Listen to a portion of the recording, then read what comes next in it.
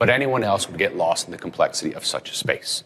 And so what we're going to do is to try to figure out just exactly what the hell Vasari is talking about. What is it that's so radical about this space called the new sacristy?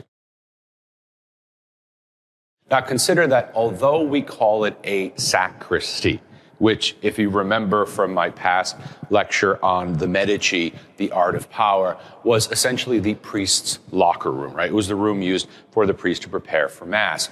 This space was never used as such.